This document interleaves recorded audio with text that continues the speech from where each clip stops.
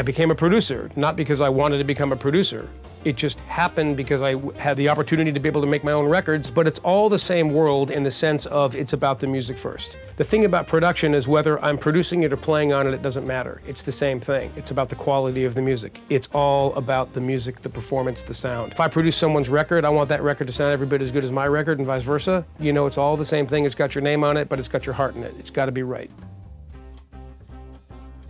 They let me do what I like to do, which is incredible. It's really cool that I'm on a label that lets me do the safe stuff and do the stuff that isn't so safe.